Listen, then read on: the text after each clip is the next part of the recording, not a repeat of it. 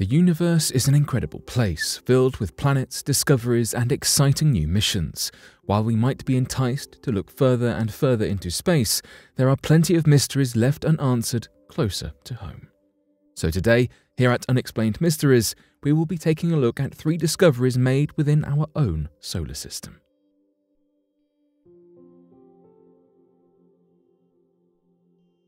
NASA is monitoring a huge escalating anomaly in Earth's magnetic field.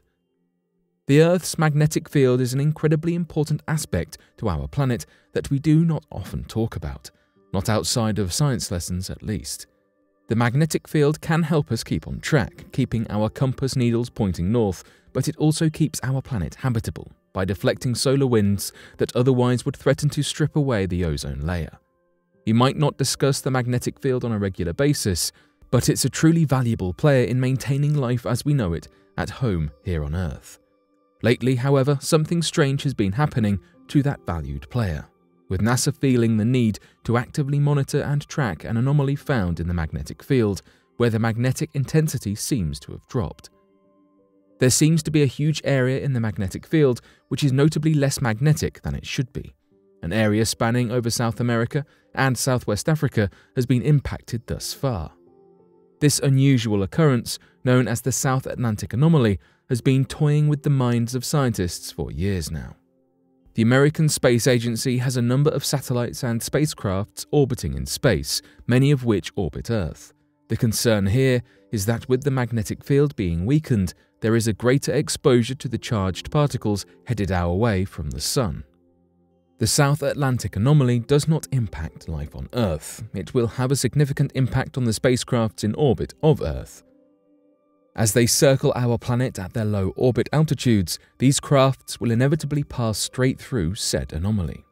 We believe that during these periods where they pass through, the lessened strength of the magnetic field can cause some disturbances in the technology used within these satellites.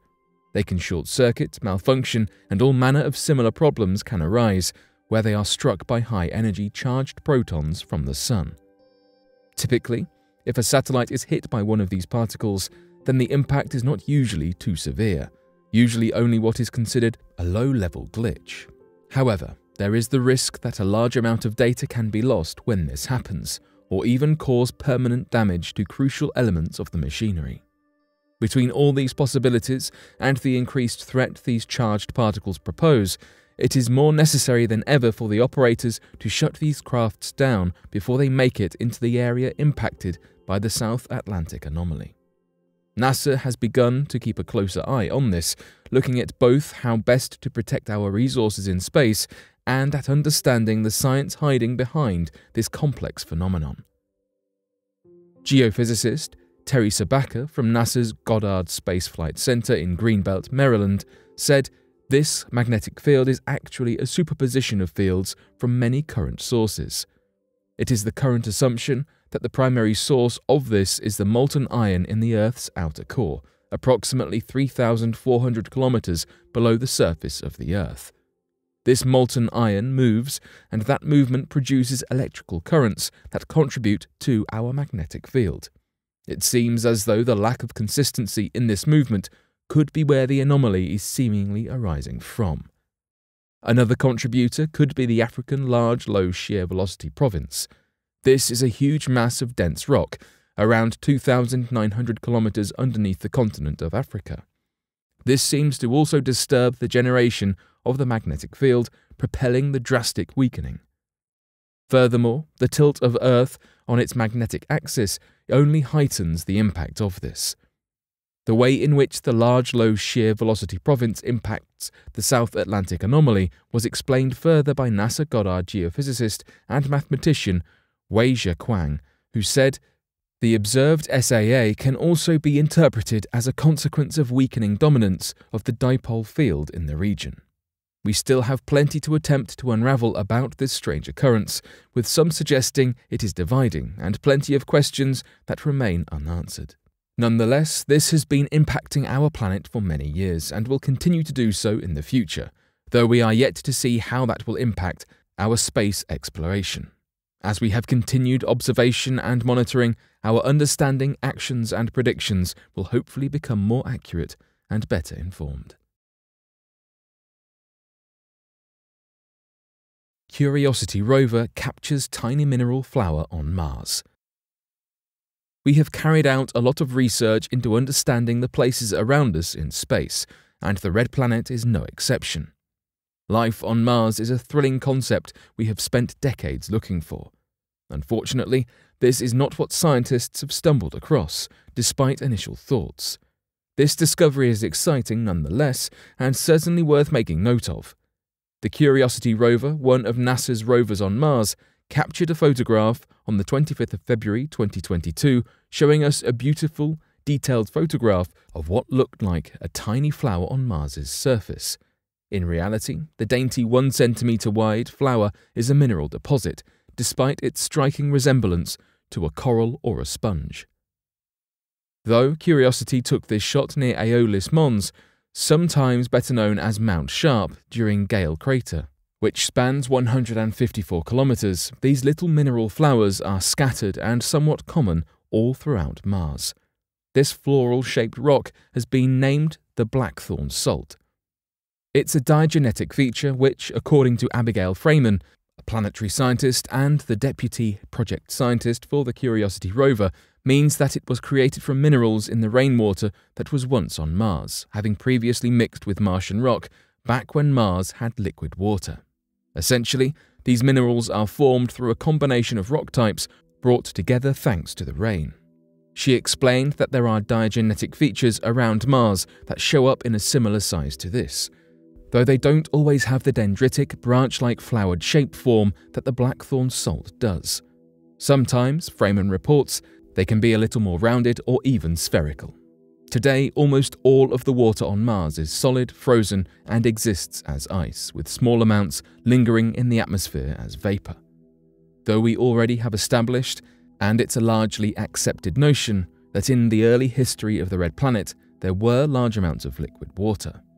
This hypothesis has been presented due to the evidence we can see through rocks and minerals, like the processes outlined by Freeman in this research. This isn't the first time that dendritic diagenetic shapes have been observed on Mars, though this photograph taken by Curiosity does feature a particularly stunning shape. Curiosity has stumbled across several diagenetic features within Gale Crater itself. It's important that we keep tabs on and continue to explore, research, document, and discover new diagenetic features such as the Blackthorn Salt, since it can help us place a timeline to try and learn when the liquid water seemingly disappeared from Mars. We can learn about the history of the planet and when, if, and how long for the planet could have potentially been habitable for life. We continue to search further into space for life, though it seems that even much closer to home, there is a real possibility that life once existed. Shoemaker Levy 9 left dark, ringed scars on Jupiter. Comets are often spoken about in our favourite books and films as once-in-a-lifetime unmissable events. The reality is, comets can fall into orbits and patterns allowing us to observe them for decades. One such comet is Shoemaker Levy 9. Discovered in 1993, Shoemaker Levy had already been ripped into pieces, with more than 20 fragments moving in a 2-year orbit around Jupiter. It should come as no surprise then that we have had some questions about what exactly happened to this broken-up comet. Further observations were made following the discovery, leading scientists to believe that the comet, when it was a single unit, may have had a close encounter with Jupiter back in 1992, but that the tidal forces, which are incredibly powerful due to the planet's gravity, tore the comet apart. Our estimations suggest that the comet had been orbiting Jupiter for about a decade before this, beginning in the early 1980s. It is quite rare to see a comet fall into fragments like this, though what is even rarer is that the fragments then collided with Jupiter itself. NASA had a spacecraft, the Galileo orbiter, aligned to observe what they refer to as the first time in history two bodies collided in the solar system, an event that took place from July 16, 1994 through until July 22nd. It was revealed that these fragments crashed into Jupiter with a force equivalent to 300 million atomic bombs, leaving what NASA described as dark ringed scars along the surface of the planet. The high speeds of Jupiter have seemingly wiped these scars away now, however.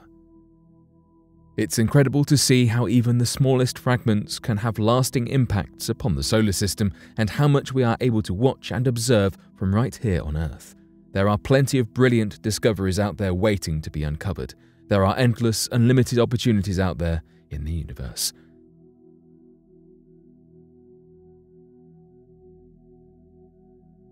But what do you make of these recent discoveries? Be sure to let us know your thoughts in the comments section below and help us by growing this community while working to solve these unexplained mysteries. Thank you for watching, and don't forget to subscribe for more videos.